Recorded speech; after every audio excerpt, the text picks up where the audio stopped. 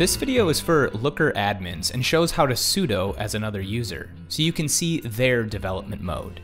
In general, only use C what is in your development mode, but there is one exception. If you have administrative rights, you can choose admin,